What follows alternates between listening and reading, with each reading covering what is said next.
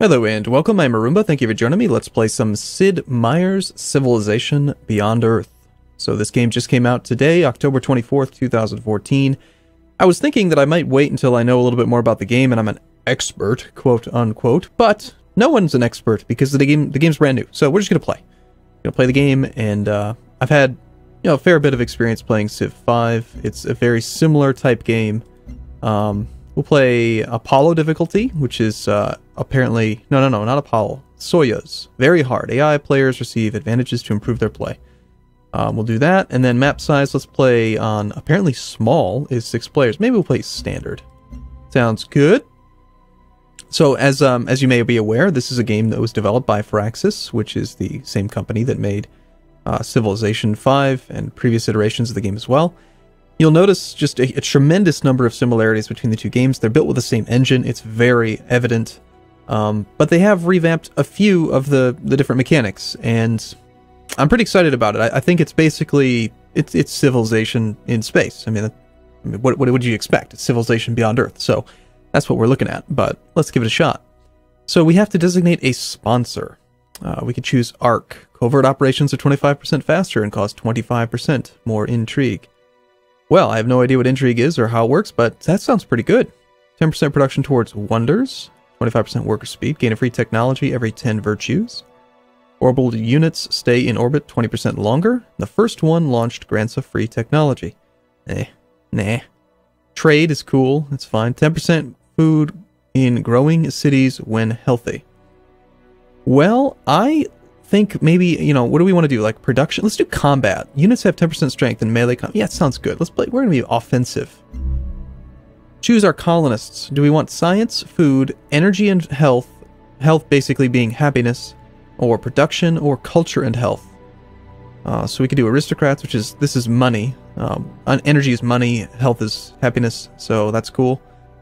Food in every city sounds really powerful at the beginning, but I kind of would devalue it. Considering all that it does, it just makes you have more people, and then once you have that one extra person, that person eats 2 food. So basically every city can support like maybe 1 more person. Let's go for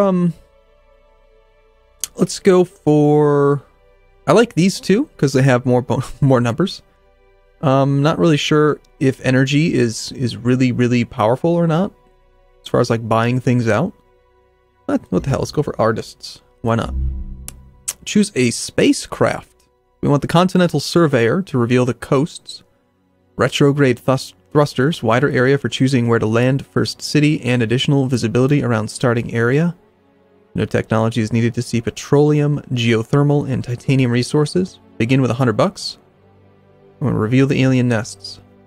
Well, I think that the potential to be able to choose our starting location just seems really powerful. So let's take retrograde thrusters. And then what kind of cargo do we want? Hydroponics, begin with an extra population. Pioneering technology, begin with a clinic, a soldier unit, or a worker unit.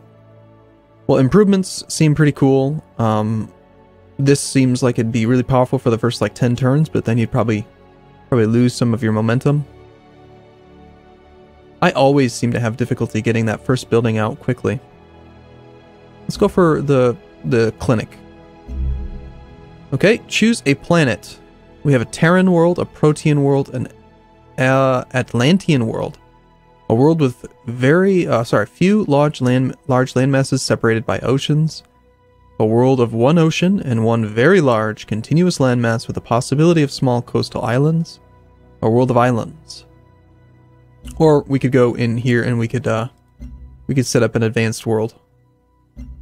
I believe there is an option in here. Isn't there an option somewhere in here to like totally customize a world?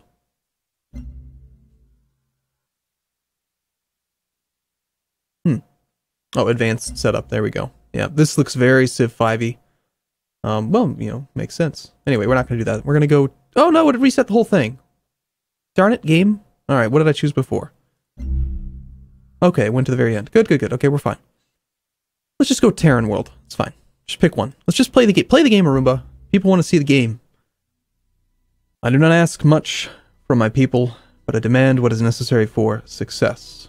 All must be in order if we are to face the trials ahead. They do not struggle, for they know I alone have been trusted to lead them to our new home. For this reason, it is I who must oversee all aspects of our mission. For me, there can be no struggle too difficult, no task too great. I must endure, not for myself, but for them. Man, that really reminds me of like Battlestar Galactica or something. Hello, I am the Advanced Integration and Simulation Resource, or Advisor. I am equipped to introduce you to the basic systems that will guide your development on this new planet.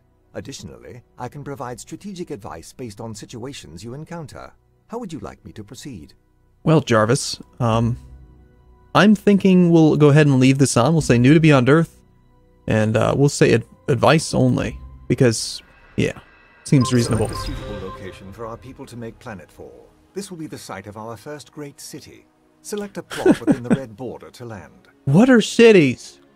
I don't know what a city is. Anyway, okay, let's see. Now, I need to make sure that I stop pressing WASD, because that's what if you've played Endless Legend or Endless Space, you can move around the map with WASD, which is, there's just minor differences. So we've got food, production, and, what is that? Energy. It's not dust. It's not dust, it's not gold, it's energy. Energy. Alright, so I'm thinking that we want to have a site that's going to have really just as much adjacent stuff nearby as possible. Now, we're allowed to embark in a large area because we took those retrograde thrusters, but it doesn't mean that we're going to have a city this big to begin with. This stuff up here, if you look right here, we can see it has forest, grassland, hill, and miasma. Miasma, dwarf fortress. What? Anyway, we're going to try to avoid the miasma because I think that kills units or something. I heard something about that. You know, it's kind of funny. Take this bigger embark location and we'll probably just embark like right in the center. I want this. Fiber is here. Also got fiber here. Marsh. I want this. This is a 3. We need the production. Ooh, I suppose we could expand there eventually. What if we took the marsh? Building in a marsh, that's probably a bad idea, right? Is building on a hill still good? Canyon. Toggle map option. Oh, okay. You know what? Yeah, I'm gonna take this spot right here. We're gonna build it in a marsh. Okay, I've selected. Go. Praxis. Gotta say, that's a pretty cool little landing sequence. That's nice. Okay. Citadella. Alright. Victories updated. New updates in the victory log. Alright. The quest log shows something that needs your attention. Okay, be quiet, Jarvis. I'm gonna call him Jarvis. His name is not Advisor. He sounds just like Jarvis from Iron Man. Alright, so we've got quests and victories. These are like victory conditions. Alright, cool. Domination. That's the one we're probably gonna end up doing, most likely. Let's see. Resource pod discovered. You've discovered a resource pod. Sending a unit to investigate may yield usable materials. Alright. Sounds good. We should do that. We have another resource pod discovered. And a third resource pod discovered. It's kind of nice having those retrograde thrusters. So, you know what? Is there like, can I want to show resource icons? Okay, that's useful. Yes. Artifacts? No. Yields? We don't want that on all the time. Hex grid? Well, the world looks beautiful like this without it. But I kind of like having the grid. It just helps me plan turns and moves better. I don't know. Yeah, we'll leave them on. Trade routes? No. Hide recommendations.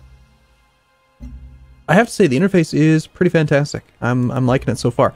I will there's one minor complaint. Endless Legend and Endless Space did it a little bit better because every time you're in a menu you can right click to get out of them, and you can't seem to do that in this one. So like if you press like F5 or F4 to bring up the menu and then right click, it does nothing. You can't just get off the menu, which is kind of annoying. Anyway, we've got units. We've got a Brazilian, no Z, Brazilian Explorer. It has 3 combat strength, 1 expedition modules. This unit is able to construct a limited number of expeditions on tiles with artifacts, which provide great rewards once completed. Returning it to our cities will refill its supply. Well, this one looks closest. We can get there in 2 turns. That's kind of a cool effect. That little spinning thing. That looks nice. Yeah, let's go there. Brazilian Explorer. What do we got to do next? Choose a research project. Now this... The tech web provides a bird's eye view of the technologies that may be discovered and how they are connected. Technologies come in two types, branches and leaves. Branches... Yes, okay. So this is definitely the most significant change between like Civ 5 and this game. And it makes sense because you're not advancing through time. You know, it's all futuristic, it's in space, it's in the future. So having a progression doesn't necessarily make sense. So we have habitation researched already. It's saying 24 turns to research physics. I think that's going to pick up pretty quick though, after we pick up a few people. So allows the vivarium and ultrasonic fence buildings, allows miasmic repulsor orbital unit. Alright. Genetics allows the Cyto nursery and pharmalab buildings. Cyto nursery provides science and health, and food from marshes. Well, we did our cities on a marsh. Chemistry lets you build a laboratory and a recycler. +1 production from internal city or station trade routes. Okay. So I kind of like the idea of science and production. That sounds cool. Physics. Okay, so this is where we get our archer. We can build a ranger. Unfortunately, we took combat strength for melee. There's a raw material called feraxite. That's kind of funny. Orbital coverage around the city increased by 3. Interesting. Engineering. Thorium reactor and repair facility buildings. And allows us to build a combat rover with 3 moves. Alright, well that sounds pretty cool. Military advisor's recommending this one. Science advisor's wanting us to go this way. Economic advisor wants us to get ecology. It's interesting. I really have no idea what would be best, so... I do want the combat rover. That sounds really fun. But... Laboratory recycler. Let's go for chemistry first. We'll do that one first. Okay, choose production for our city. Citadella. Citadella. Yes, that's what we're going to call it. We will have you... We could build an old earth relic. So basically a temple or whatever that thing's called. Monument. Do you guys want to build a monument? It's only 40 production. 1 energy in maintenance, and it provides us with culture. Now, culture is different. The virtue screen allows you to choose the virtues that will shape your civilization. You spend your accumulated culture to acquire them. Yes, of course. So we've got virtues, and I guess we can just basically pick whatever the hell we want. And as we unlock stuff, we get more things. So depending on which tree we want to go down, it's going to affect things, obviously. It's kind of how it works.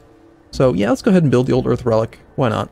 And we started off with a structure. We have the headquarters, which provides us with stuff. And we also started with a free clinic because we chose it. So we got 1 extra science and 1 extra health. Our health is currently at stable. 20% speed towards outpost growth. Basic needs of your people are met, and they rise to the challenges of living on this new planet. So I know that you get like happiness bonuses if you get really high health. So we're gonna want to try to do that.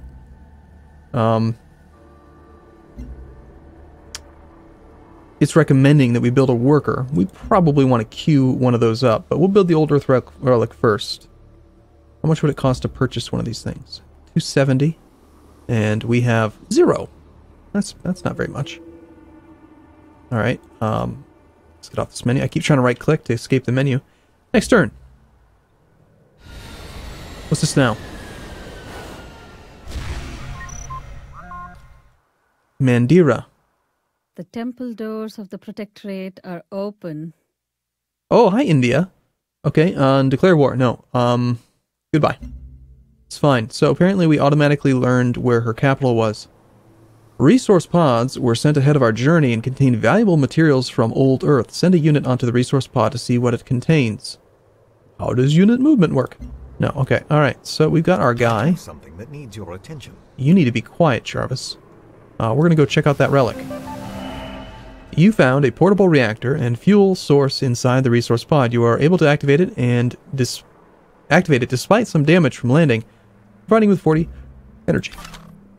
Very nice. So we got some energy. It's good. We got another one down here. It's going to take 4 turns, or we could go all the way over here to this one, which is 7 turns. All right. Now the Explorer, can we really do anything else with him? I don't think we can. If you wish to communicate with another colony, you may click on their city. Their city banner. There's a shortcut to talk to them. Alright, great. You have a new quest available. You have a new quest available. Throughout the game, your actions will trigger different quests that can unlock bonuses for your... Alright, that's cool. Okay, so we got our portable reactor quest log. Okay, so here's our quests and victories, so it's different. Our sponsor had the foresight to send resource pods ahead. We need to find 2 and we've found 1. Okay, so in 4 turns, we'll have that done. And we're good to go. Next turn. Ooh, it's a bad guy. Major defeat. Oh. Alright, cool. Alright. Approximate damage inflicted. So if we had our Explorer attack this thing, we'd be attacking over a river. My gosh, it's just exactly the same as Civ 5. Combat mechanics look the exact same. Anyway, let's just move on. One of our units has walked into a cloud of strange alien miasma. This miasma is toxic and will damage our units and equipment if they remain here. Until we understand this substance better, we should avoid it if possible. I do want to know how the hit point unit stat works. Is it... Okay. When fully healthy, all combat units have 100. Okay, so it's not like Civ 4, it's like Civ 5, where they have 100 health instead of 10, which is good. Yeah, you're going to go there. And apparently you lose, I think it's 10% per turn for being in a miasmic location. Where can we see your health? Shouldn't we be able to see it? Now, I know you can still like right-click on these things to... there's a way to pull up the Civilopedia. We'll figure it out later. Okay, well, I'm going to take a break here. If you like this video, you want to see more Civilization Beyond Earth on the channel, then do leave a comment, like the video. It helps me out a lot, and it helps out with things like YouTube search results and ranking and helping other people to find the channel. So, thank you for watching. I do look forward to seeing you in the next video. See you again soon.